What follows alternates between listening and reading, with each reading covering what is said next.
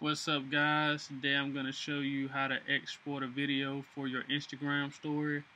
What you want to do is, if you haven't already, you may have already set your video settings to 1080p or whatever you set it to.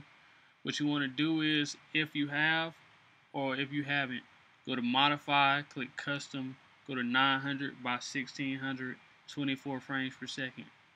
Again, go to modify, custom 900 by 1600, 24 frames per second. Click OK.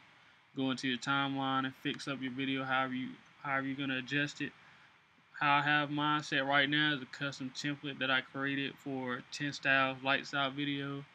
It's basic setup, looks pretty cool. So that's a slight little preview, but that's how it plays out. It's nice, simple.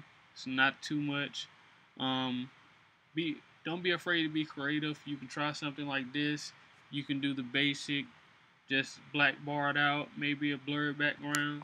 Don't be afraid to try anything new. But again, make sure that you go to modify, go to custom 900 by 1600, 24 frames per second, and that'll get you the perfect size for your Instagram story. If you have any other questions or concerns, feel free to comment below. Either tweet me, comment on my Instagram, whatever you need to do to get in contact with me. If I see it, I'll do my best to answer your questions and possibly get you some more tutorials out there. So that's all we have for now. Peace.